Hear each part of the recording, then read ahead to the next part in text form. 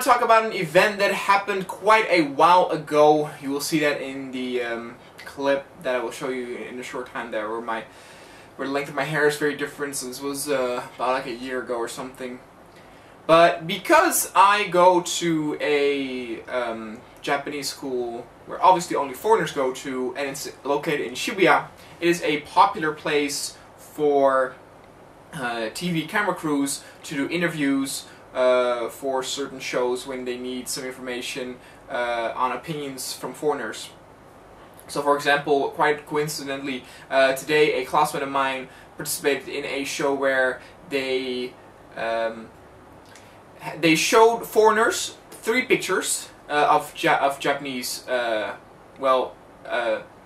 girls, but 2 of them were actually men, but just dressed as girls, because you know Asian guys, you know, are quite some of them have very feminine characteristics, and some of them are even, you know, more feminine than some of the girls I know actually in the West.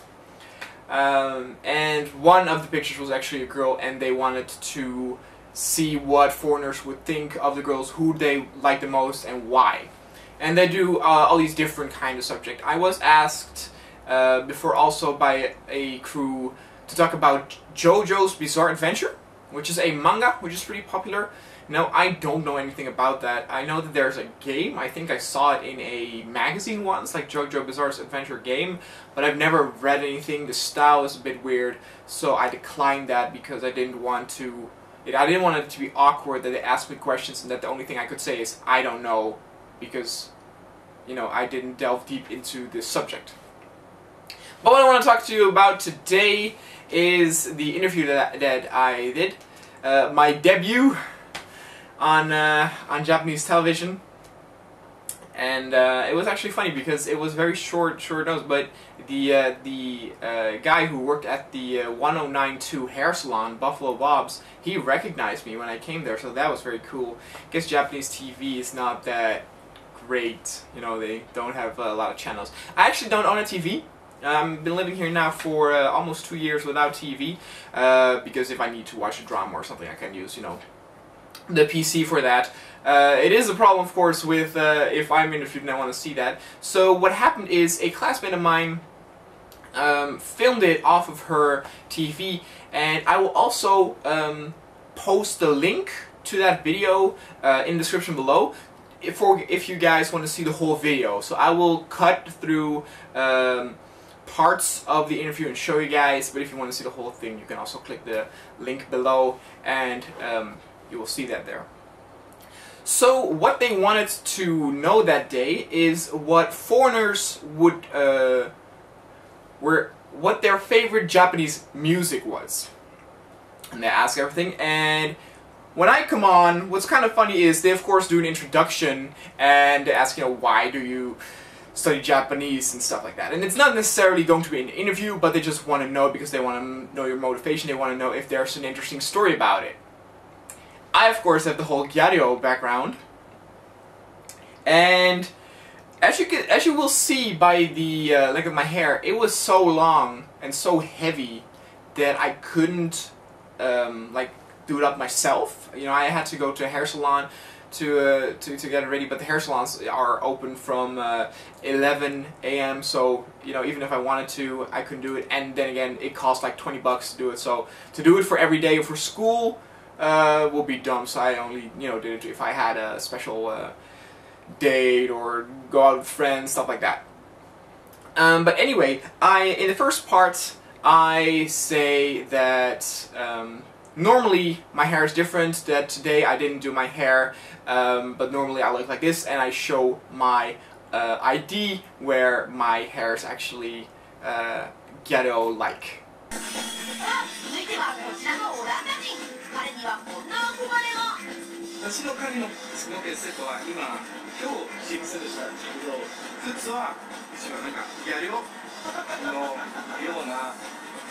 So after that, I show that the pants that I'm wearing and the belt, and actually also the jacket, but I didn't say that, are bought in 1092.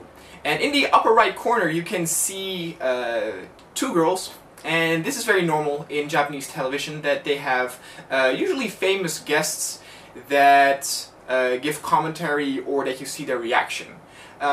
People really like that. I mean, also what's very popular is, those video game channels where people play scary games and they have their webcam, like PewDiePie, and I actually also have a channel where I do that. But anyway, people seem to really like to see people's reactions on certain stuff, and that is why they always have, it's not always girls, but in this case, I think one of them is a singer. And what's really funny is that one of the girls, this is a long time ago, so I don't really remember, she used to work at 109, so she was actually kinda, involved in the whole Gyaru world. I wouldn't say that she's necessarily thinks she herself is a Gyaru, but she knows the Gyaru lingo. And then they also asked me, do you want to be a Gyaru? I'm like, yep, I want to be a Gyaru.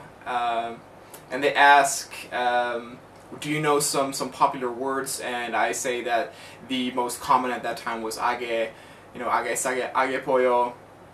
And what was not in the interview is they also asked me about what I thought about Koakuma girls, and they didn't necessarily mean the agejo that I talked about before, where Koakuma agejo, but they just talked about the attitude that Gyaru had. So that actually made me realize that maybe, because they called Koakuma ageha, that Koakuma could actually also be used for other Gyaru subcultures, instead of only, agejo.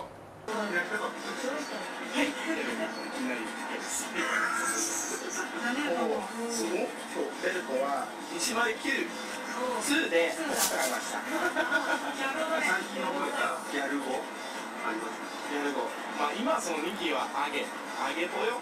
So then they have some information. They have this for every foreigner they interview. I probably said because you usually say your last name first here, and also, for example, in official documents, right, in your passport and stuff, your surname is always first. So I said my surname first. So that's actually the name that you see there. So it's not Max. It's okay, but everything was fine.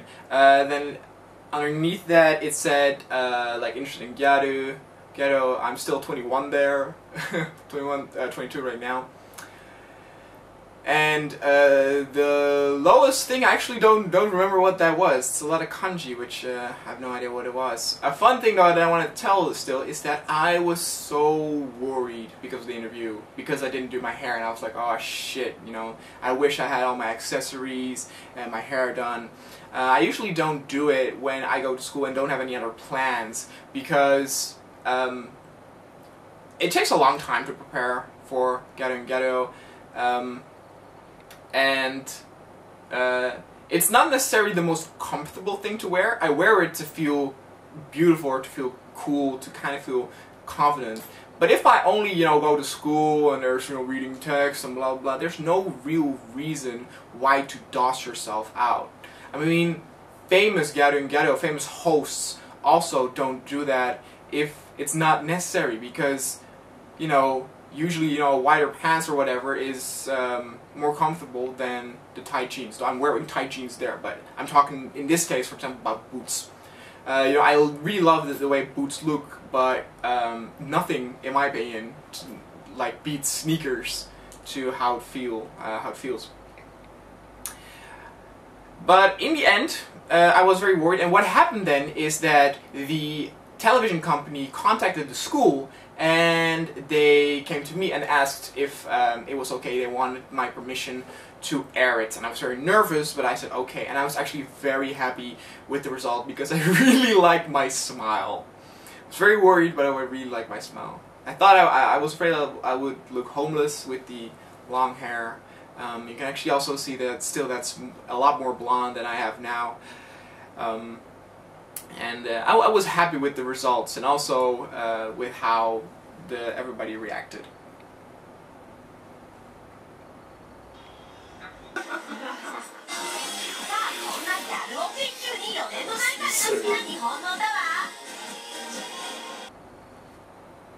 Alright, and now comes the big climax, and this is kind of embarrassing for me because here's the thing, right? They wanted to know what your favorite Japanese song is. Now, I gotta admit something already, I am not that much into Japanese music. Now, I don't have a lot of experience with it. When I was younger, the only experience that I had with it were certain anime songs. Which I like, which I still sometimes like. I don't really listen to them all that much, but I used to listen to them a lot when I was younger. Then came some Visual Kei, and in terms of Visual Kei, I'm not an expert. I love Oz, and I love Desper's Ray, and then mostly the old one. And the reason why I didn't want to name them is because I would think that they didn't know what it was, especially like Desper's Ray, since I don't actually know how to pronounce it Japanese way. I was afraid that if I said Desper's Ray that they were like, what the fuck? Because maybe the Japanese pronunciation is a little different. And other than that, I don't really listen that much to Japanese music because I don't like it very much. You know, Visual Kei to me is too soft. Like the music that I usually listen to is trance and techno. So already there, you know, some Japanese music is not integrated. But if I listen to rock or something, I need it to be a little bit more tough.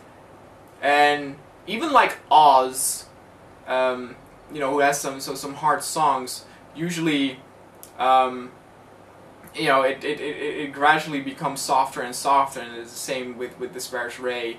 And I'm generally not that much into the Visual Kei scene also, because I think the Visual Kei scene definitely in fucking Europe is horrible. Horrible. I mean, I said some stuff, you know, about that. The Gyaru scene is nasty in Europe, but it's nothing compared to the Visual Kei. And I think the reason why is that Visual Kei fangirls kinda make Visual Kei band members their property.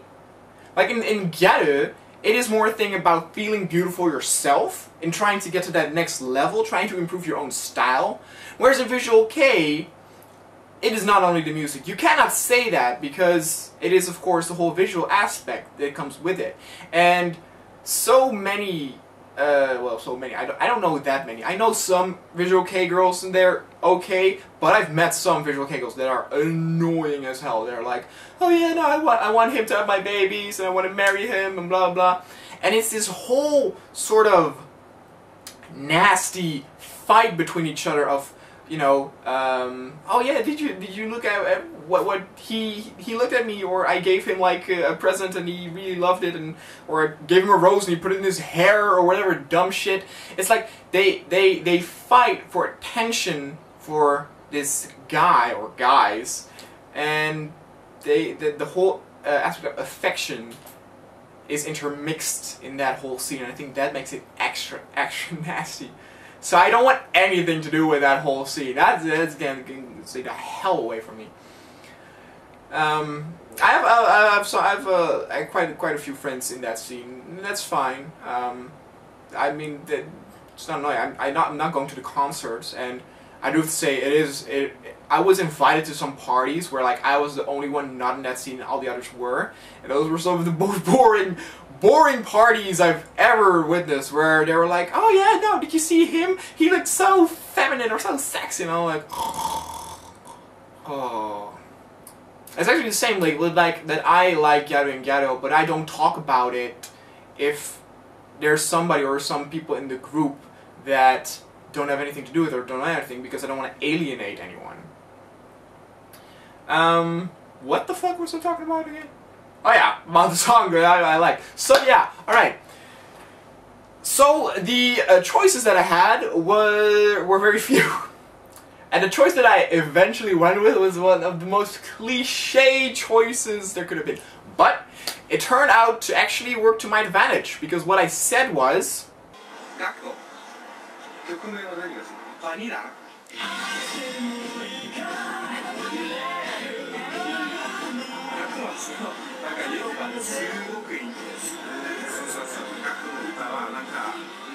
スピードはなんか速いからなんか嬉しいとそれ聞くともっと嬉しい。And so I chose Gucked with Vanilla.